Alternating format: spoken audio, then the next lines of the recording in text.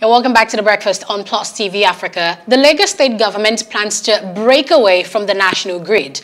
Now, it's part of a new electricity policy to make Lagos a 21st century state. Let's talk more about power generation and distribution in Lagos with the Commissioner for Energy and Mineral Resources in Lagos State, Mr. Olalere Odusote. Good morning. Thank you for joining us. Well, good morning, and thank you for having me. All right, so not many people know much about the plans of the Lagos state government to generate their own power. Please tell us more about that. And before you start, just exactly where are we regarding power in Lagos? All right, thank you. So Lagos state government does not plan to generate power per se. What Lagos state wants is for power generation in Lagos to be available and sufficient for all Lagosians. So it's not so much power generation anyway, it's really just universal access to electricity. That's what we want. Now, to make Lagos state a 21st century as espoused by the administration of Mr. Babajide Sanwo-Olu, we need to have 24-hour electricity in Lagos. And it needs to be sufficient for the needs of industry as well as residents.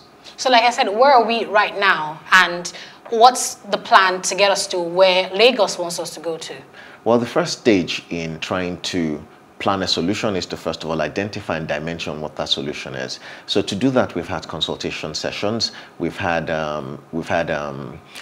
interactions with the public sector, we've had interactions with the private sector, we've had interactions with the populace of Lagos. We've also met with the industry as well, the practitioners today, the DISCOs, the Transmission Company of Nigeria, to try and understand what the bottlenecks are and what's stopping power from getting to Lagosians. And what we find out that it's not so much the fact that there's no generation, but that the distribution, the metering, and the transmission aspects are where the issues are. Today, Nigeria generates under 4 gigawatts of electricity, of which Lagos State gets about 900 megawatts. That's not enough for Lagosians, because when you consider that we get 900 megawatts from the grid, and a study from 2014 shows that we have 15 gigawatts of auto-generation capacity, then Lagos is getting all the power it's using mostly from off-grid. So what we want to do is encourage the we want to encourage the development of that sector to ensure that it's then more it's more defined and it's more focused and it's better planned, such that Lagosians can then get the benefits of the cheaper electricity that we think we can encourage by working with the sector. Okay, talk a little bit more on, because you just mentioned 900 megawatts. Is 900 megawatts going to be enough to give Lagosians 24-hour power if we fix the distribution and the metering and those basic infrastructure deficits? Or would you say that Lagos maybe needs to get up to 2,000 megawatts if it truly wants to have 24/7 power? Well, first question, is 900 megawatts enough? Certainly not. And 900 megawatts is what we get today, even with the issues with the sector. And I can ask you that question. You live in Lagos, and so do you. I live in Lagos as well. I certainly don't have all the power that I want from the grid. In my house, I have an additional power plant of my own, as I imagine that you do, such that when there's an interruption in the supply, I have to go and switch on my own IPP. And a lot of Nigerians do that as well. And what we're trying to do is encourage the growth of the sector by saying, now, central planning is what we've had so far. So we all get power from the grid, and we all expect that the power from the grid should be sufficient. We know that it's not. And rather than have a solution, a secondary solution that then works for Lagos, everybody goes on their individual way to procure their own power generation. We don't think that's efficient. We certainly don't enjoy any economies of scale from that. And we're looking to replan the Lagos electricity market to say, here's a Lagos electricity market. We've already gone ahead and carried out, we've already developed an integrated resource plan working with the USAID that has identified how we can improve that market, separate from the rest of the Nigerian market, but still connected to the rest of the Nigerian market. So we're focusing on Lagos and trying to solve the Lagos problems ourselves. So in a paper published a few months ago, you said that the plan is for Lagos State to go ahead and ensure transmission distribution functions should be owned, operated by the private sector. Please tell us what the plan is for Lagos State government to work with the private sector to ensure that, these power plans are fulfilled. I think when you think about the capacity of the government to do things, and you compare that to the capacity of the private sector to do things as well, you find out that most of the capacity that exists is actually in the private sector and not in the in the public sector. I'll give you an example. Lagos State's GDP is about $153 billion. Lagos State government's budget is about $3 billion. So if you look at the capacity of the private sector to mobilize and the capacity of the government to mobilize, there's no comparison. It's infinitely more, it's greater on the side of the private sector. What we just need to do is to encourage them to mobilize these funds, right, to serve the people of Lagos in a more coordinated way rather than where we all do it individually. 26 million citizens in Lagos cannot be trying to do their own power. It certainly would not be cost effective. Okay, and then you know, still focusing on generation. I've seen people who have made mention of converting waste to power and some of all of that. Are these some of the things that Lagos State government is looking into? And will the private sector be able to partner with the Lagos State government to, you know, see if those things are possible? Oh, certainly. So one of the things that we're trying to do with the policy is to encourage the private sector. In fact, it's a primary aim of the policy is to encourage the private sector to work with the government to try and solve the power problems in Lagos. So we're looking at everything from renewables. I mean, when you fly over Lagos and you look at the amount of rooftop space we have available, and you think, how about if I cover all of this with solar? Would it solve the problem? I mean, given the crashing prices of solar over the past few years, we're starting to think it's actually a viable alternative. And we're saying if we can encourage the development of that and perhaps even make a statement that says that we will encourage the improvement of the mix of renewables into the generation sector in Lagos State. I mean, if you look at the winds anyway, the winds are tilting towards renewables. It's starting to be unfashionable to continue to burn fossil fuel. For one, it's bad for the environment. And if you look at the tenuous ecological nature of Lagos, you start to think we should be focused on that too. And the government certainly is looking at that. So, regarding this topic about what Lagos is trying to do, it is laudable. It's something that maybe other states should emulate, you know, to boost the economic activity of their state and, by extension, their IGR and all of that. But some stakeholders say that this is a plan that would likely be scuttled by the federal government. Do you have such concerns? I do not. The federal government and the state government have been working together to try and improve the lot of Nigerians. And certainly the federal government would not be keen to do anything that's inimical to the development or the progress of the state. So, sorry, is this because of the party lines or? Not so much along party lines. Let me take you back and look at where we're coming from. The Constitution of Nigeria is clear that distribution of electricity is in the purview of the state. It is not mentioned anywhere on the exclusive list. However, when the Power Sector Reform Act came into being, the states were not in a position to pass laws or to do anything about electricity in their state, given the way the power sector had evolved. At that time, we had one monolithic structure, which was then divided into 11 distribution companies. It wasn't divided along state lines. Fortunately for Lagos, we have 2 distribution companies, all our own.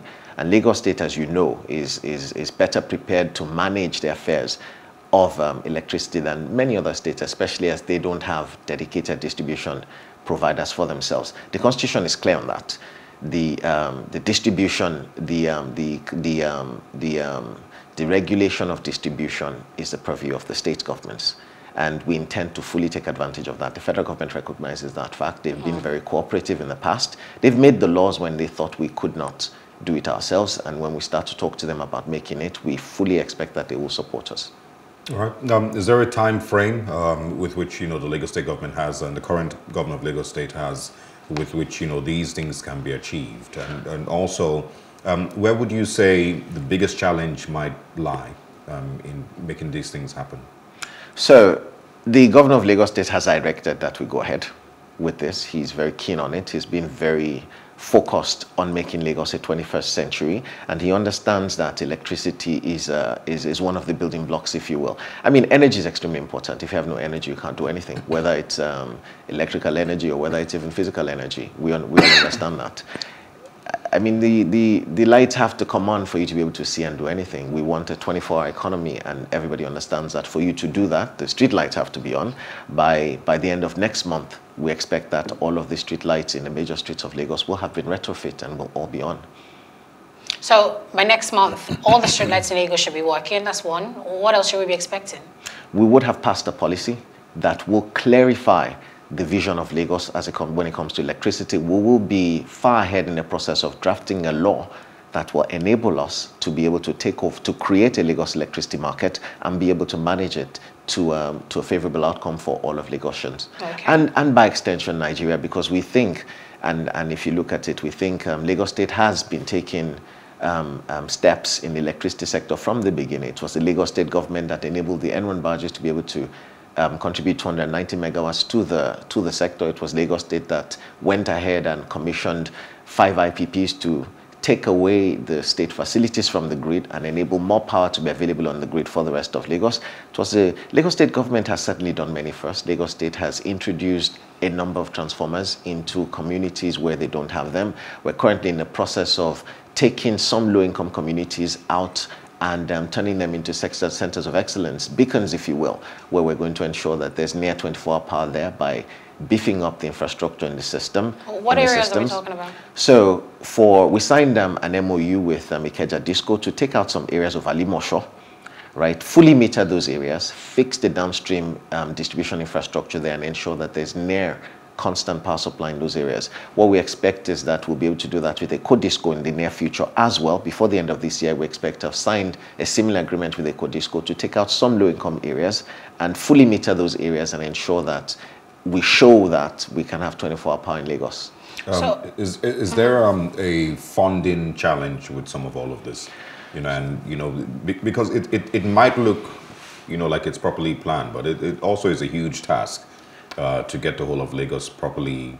So that's why we're starting with bite-sized pieces. We'll take out a small area, fix it, and then demonstrate that it can happen. If we take a low-income area and we ensure that they're able to get electricity and pay for it, it would be easier for you to then expand that pilot to the rest of Lagos, and that's what we see ourselves doing.